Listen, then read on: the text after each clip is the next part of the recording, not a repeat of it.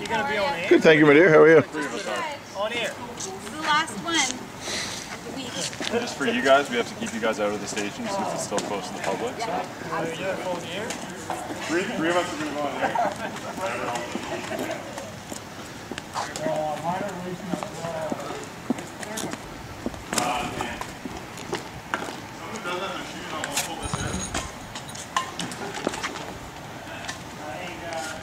So were you guys working tonight, or did he rope in on coming in on your Saturday night off? Well, this whole motley group here is all part of part-time corps. Well, thank you for coming in on your night off. I got voluntold. Thank you. I appreciate it. We appreciate it. Before we start, before you guys hate me at the end of this, I just really wanted to thank you for coming out and doing this cornerstone. This has been a tougher year than most. It's been tough on everyone. And you guys are doing this, you're standing up against family violence is it's pretty special to have you guys involved. So I hope you'll come back next year. Thank you to Jack for organizing the whole thing. You can hate him later when your feet are sore. Make sure you ice them when you get home. I'll take it, it's all good. Ready? Annie. Okay, thumbs up.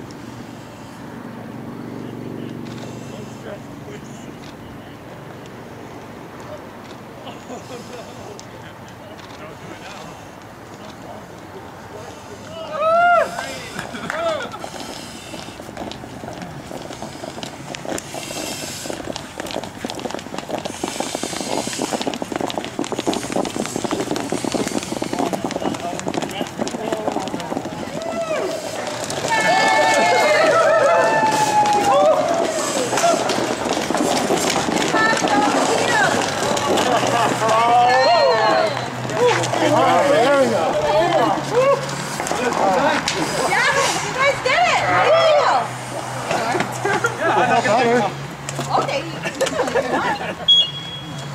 How's it feel? Does anybody have blisters? I think I know what. Can you tell me, I guess, what happened today? Yeah, so Coburg Fire really stepped up this year. Thank you to Jack Dillon for organizing everything. We had about 12 guys do the walk. They did 12 laps around the fire department here, and they did the complete mile. And they didn't even complain too much, which was great. wearing the bunker gear and some of them wearing the breathing apparatus, it looked tiring just watching. It did, and so I've seen, you know, guys not do the walk very well and be in a lot of pain without all of that gear. So I was pretty impressed, and it's a warm evening, so yeah, they really stepped up and did a great job for Cornerstone. Is this one of the last ones?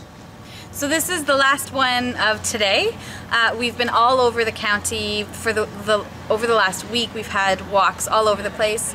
Lots of people emailing their pictures in. Some people as far as Marmara, Apsley, some at the cottage in Muskoka. So we've had lots of different walks around the county and beyond.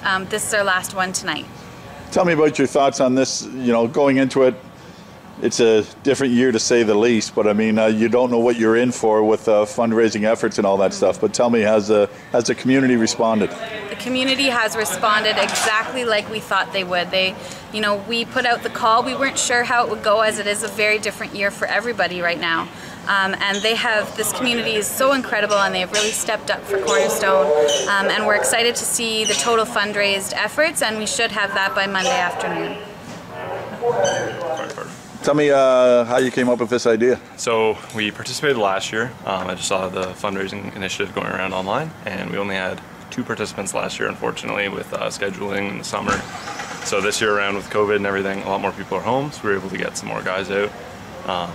Took a little bit of badgering to get everyone to participate, but obviously from our result here, we had lots of big smiles and lots of funds raised for a good cause. Hardest part? Lap 10 through 12 were definitely the tricky ones. You lose feeling in your feet, and then when it comes back, it's strong and sharp. You were wearing the air pack? Yes. Tell me how that was. Was it a different sort of hook to it? Yeah, it was. Last year I wasn't wearing the air pack, but a little bit of extra weight definitely didn't help. But, you know, gives it a bit more fun for the guys, a little more motivating. Would you do it again? 100%. We'll be back in again next year, hopefully with more guys, and we'll make a big show of it for sure.